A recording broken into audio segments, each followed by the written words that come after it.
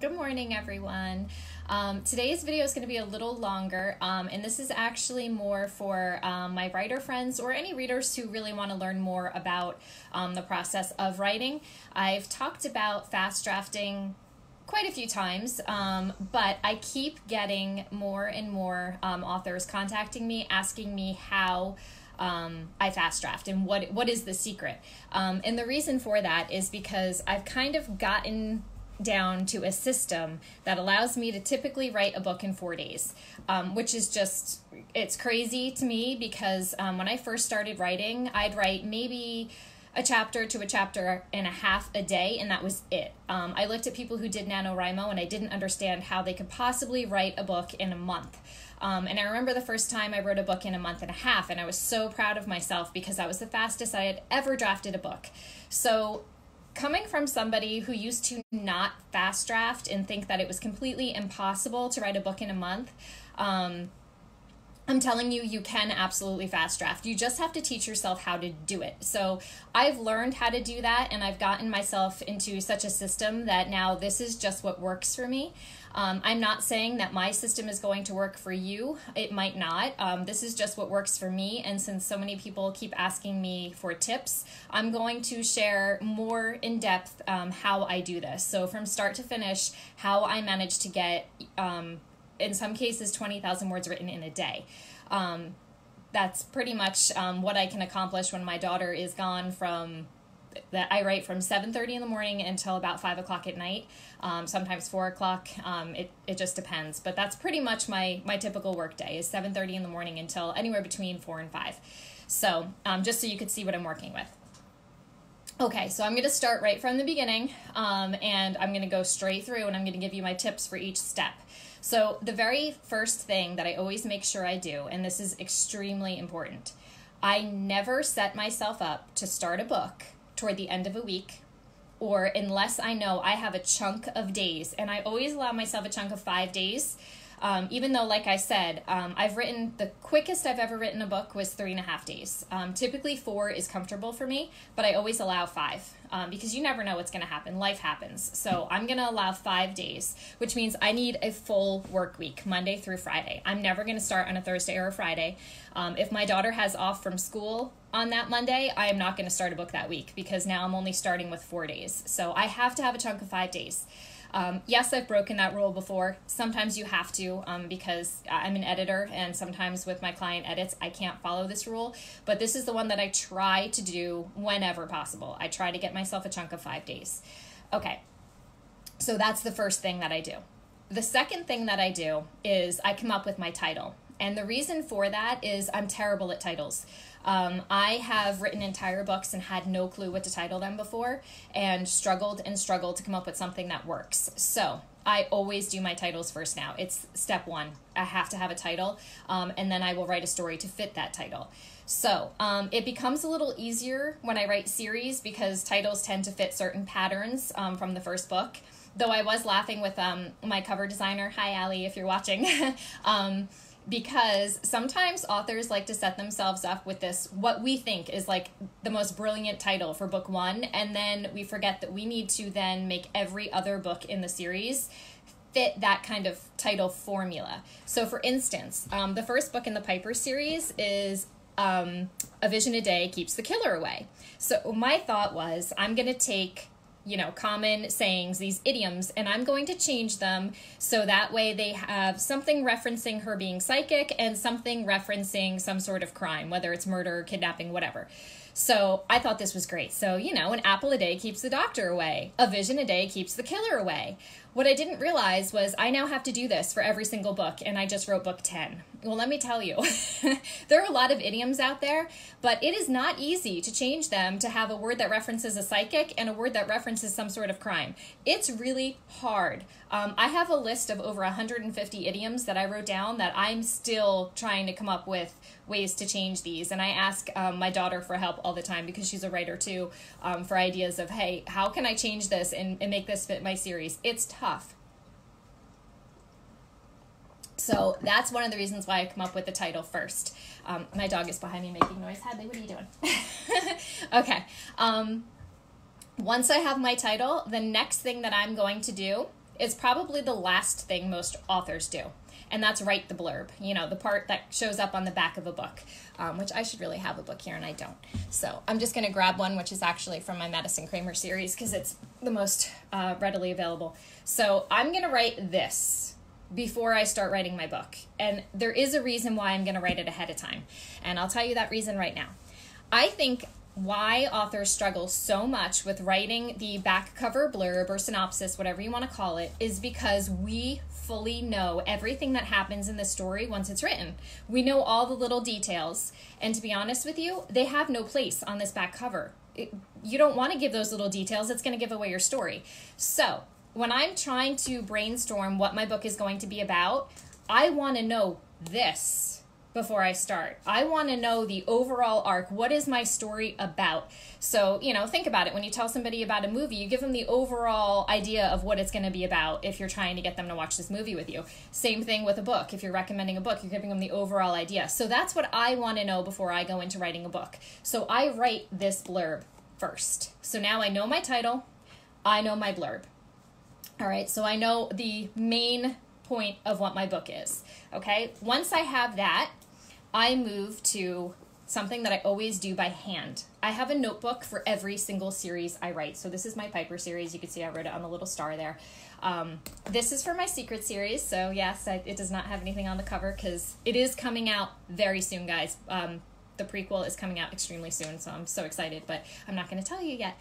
So I have notebooks. And the first thing that I do in my notebooks is the very beginning is always my cheat sheet. Okay, and if you write series, this is extremely important because I'm balancing 2 different series, which means 2 different sets of characters, 2 different settings.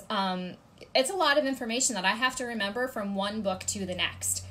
It's too much, guys. Like, we're human. You can't expect yourself to remember all of that. So what I do is in the front of every single book, and I'll show you Piper's, not that you're going to be able to read it on my screen, but just to show you what I do here. I went and took tons of notes on psychometry because Piper's a psychometrist, which means she can read the energy off of objects. So the very first page here these are all of my notes about psychometry and the things that Piper can do. Okay, and I have pages of notes here on Piper and her abilities and what she can do. I also have major things about her, what her apartment looks like, what her office looks like, because those are things that I'm going to be talking about from book to book. And I don't want to have to go back and flip through a book like this to find a scene and figure out how I described something. I don't have time to do that when I'm drafting. So I have my little cheat sheets here. It tells me exactly what her apartment looks like. I know exactly what Mitchell's apartment looks like. All of those things. What kind of cars they drive. Those little details that we tend to forget, but readers always remember. And if we mess them up, they're going to let us know. So that's my cheat sheet. Okay. Once I have that, and really you only have to do that at the start of a series, with the exception of this. If I'm writing a new book and somebody moves or somebody gets divorced or something changes, I need to update my cheat sheet so that I know it changed, and I always write down what book it changed in as well. Okay, so there's a little tip for that. Okay, once I have that done, I'm going to open up to a clean page. Okay, I write the title of my book, and now I'm going to start taking notes. Okay.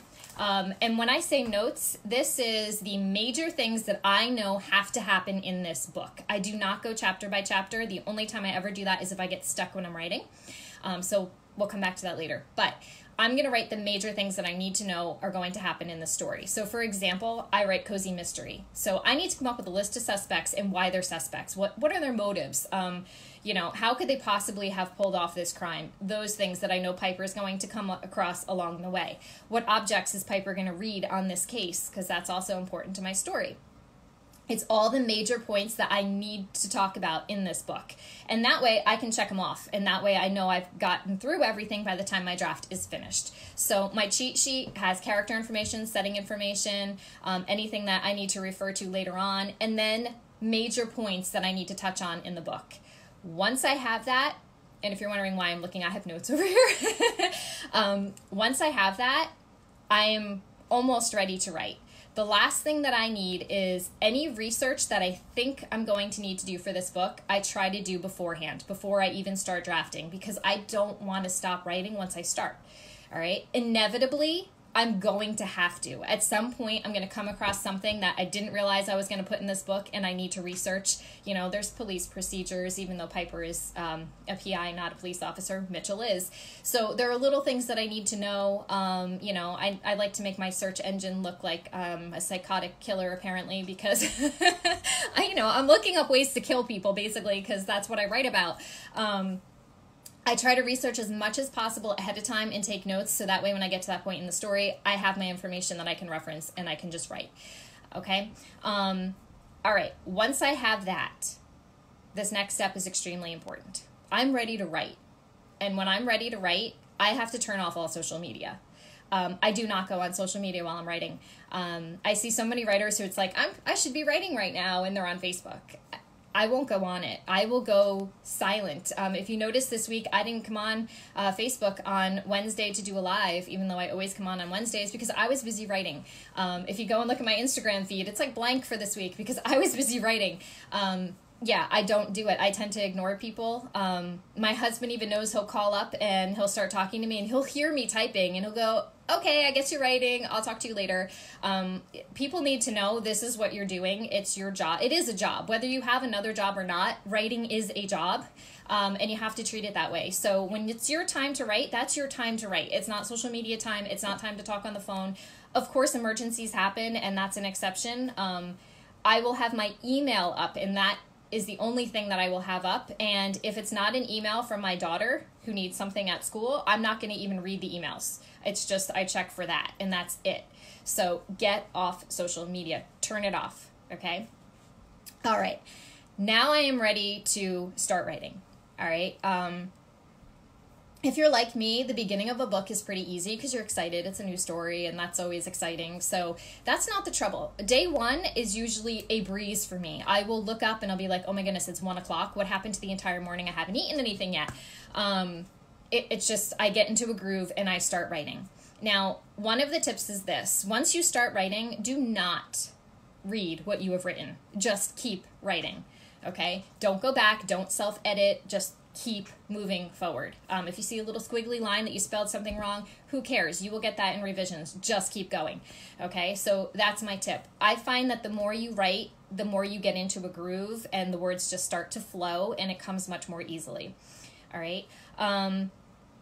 Let's see. If I do get stuck, and this typically happens on day 2 because that's toward the end of day 2, I'm hitting the middle point of my book, the saggy middle as we call it. And when I get stuck, I will just jump ahead to something else that I know is going to happen. And a lot of times I have no clue where my characters are going to be when a certain conversation takes place. I just know that conversation is going to take place in the book. So I will literally just write talking heads, which is when you write the dialogue and there is no narration, nothing is happening but the characters speaking. And the reason why I do that is because I don't know what to fill in at that point. Because like I said, I don't know where that conversation is going to take place, what they're going to be doing. Are they going to be in Piper's office? Are they going to be on a crime scene? I don't know. So I just write the dialogue.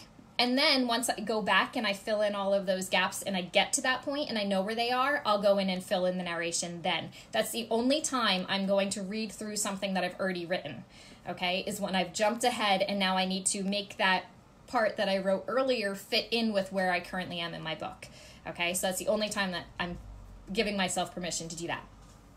Okay, if you really, really get stuck and you don't know what to write, and I typically do this when I hit the saggy middle and I'm like, everything was going so well and now I feel like I'm pulling teeth to get words.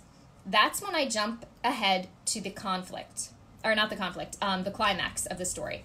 Because that's the most exciting part of your story. When Piper confronts the killer, that's like, I get so excited to write that section. And I'm going to write that when I'm feeling awful because these words are like just not coming to me and it's really hard. Sorry, my voice is like, I'm still fighting congestion here. When writing gets hard, I jump to the climax because that's going to get me all excited again. Okay, so I will do that. Another trick if it gets hard, and I've done this so many times I can't even count, is write the ending. Just jump ahead to the end of the book. How do you want the book to end? And why I find that really helpful is because if I know how a book is going to end, I have a point I know I need to get to, and I know what I need to do to get the characters to that point to make that ending plausible. So it gives me a clear point to write to, and it also gives me clues as to what I need to write in order to get there. What do I have to do to get Piper in that situation, or whatever character I'm writing at the time. So I find that really helpful as well. Okay. When you do have to stop writing, like if it's the end of the day, I need to go pick up my daughter, here's a little trick for you. Because I said you never want to go back and reread what you've already done. And I used to do this all the time. When I first started writing, I would reread what I wrote the previous day before I started writing anything new. I don't know what I was thinking, guys. Do you know how much time that takes? This is why I couldn't write more than a chapter or a chapter and a half a day, because I took up most of my time rereading what I'd already done. You don't need to do that. I literally will put my cap locks on and I will write myself a one sentence. This is what you need to write next. It's literally just telling me what scene is coming up, where I left off, so that I don't have to go back and read what I wrote.